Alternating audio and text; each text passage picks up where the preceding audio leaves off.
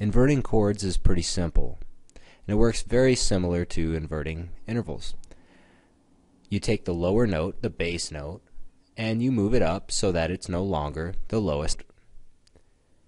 Let's take a look at the C major scale as well as the C major chord, our first triad.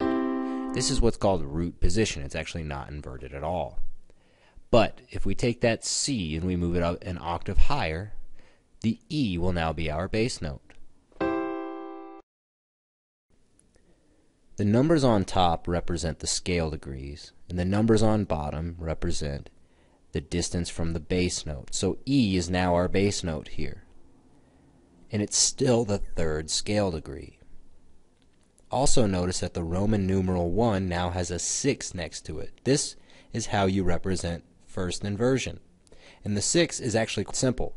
It's kind of the same concept as a 7 chord, but there's an interval of a sixth from the bass note, E to C being 6.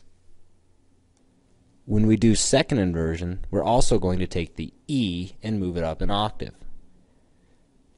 Now, our 1 has a 4 and a 6. Take a listen.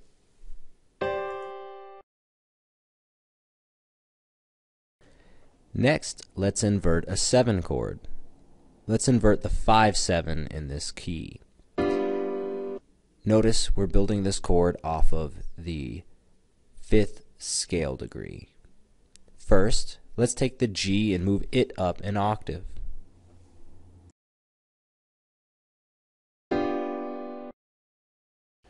Notice we have a 6th and a 5th above the bass. Next, let's take that B and move it an octave up. When you put a 7th chord in second inversion, you're going to label it a 4-3, of course, because we have 4 and 3 over the bass note. Now, let's put this in third inversion, where we move the D up an octave, and the 7th of the chord is now the bass note.